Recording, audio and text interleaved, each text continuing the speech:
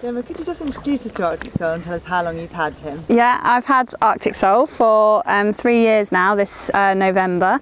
So we've done 3 full seasons, and he has progressed from novice up to 4-star in that time, which has been pretty amazing.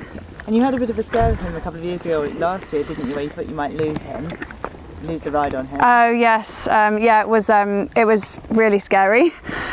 We had to find a syndicate to buy him, and we had a date set, and only a week before the date I did not have all the money together, and it's down to my family, friends, new syndicate owners that pulled together and basically helped me keep the ride on him, which is just amazing.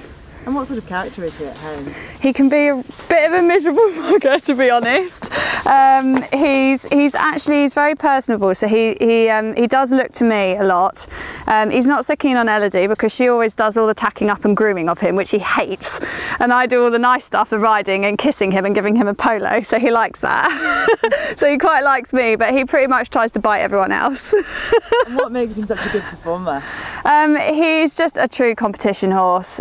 He's born and bred to do it, and he's got a serious amount of fire in his belly.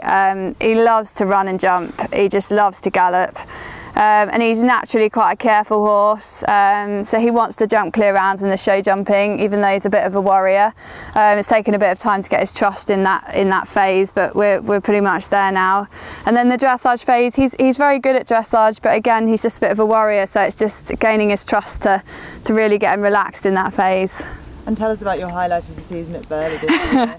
Yeah, Burghley was absolutely amazing. Again, he did get a bit tense in the dressage, but he's still very green at that level, in that sort of arena. And then cross country, he just was absolutely out of this world. He's just an absolute galloping machine. And then to come out on Sunday, trot up so well, and then jump the most amazing clear round was just the icing on the cake. It was awesome.